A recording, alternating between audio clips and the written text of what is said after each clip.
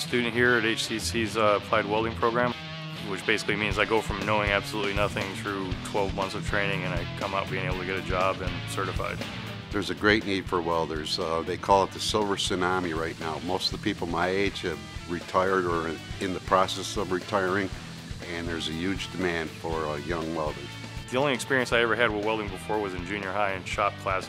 I had no experience, that was 40 years ago anyway, so it worked out good. We give students training at a minimum cost that develops a marketable skill in a short amount of time, which gives them the ability to go out and get a job. I love to teach people the trade that I have made my living from all my life.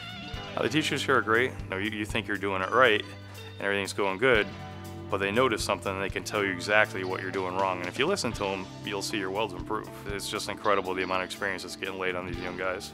I would love to do structural work, like making the frames or bridges or lattice work for buildings, things like that. I also like the artistic side of it a lot. We use the same equipment that the student would use out in the field. Everything is top-notch, up-to-date, state-of-the-art equipment. It is a lot of fun, and welding, wow, I built that. With metal, you're like, you get these big plates of steel, and you've got to use high heat, and there's going to be sparks and noise and electricity. And so you've got to learn those skills to get through it, and so when you're done, you're like, wow, I did that.